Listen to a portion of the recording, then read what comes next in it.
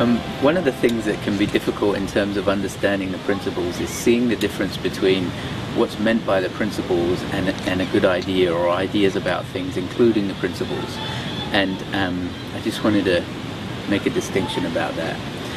So what's meant by the principles is the underlying facts behind our experience, the building blocks of our experience, what our experience is made of. And the idea behind that is it's a description of something that's actually there already.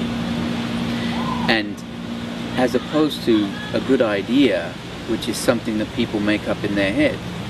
And it's important to see the difference between the facts of the principles as best you can and ideas that we have about things which are made up. And this is especially difficult when you're trying to see the difference between what's true about the principles and your good ideas about the principles. That's where it gets tricky. But there is a definite difference between something that's made up in a person's mind, which is an idea that's only as real as they think it is, and something that exists outside their mind. And the principles is an attempt to describe something that's outside of our minds, that is essentially the facts behind our minds, a description of the nature of our minds.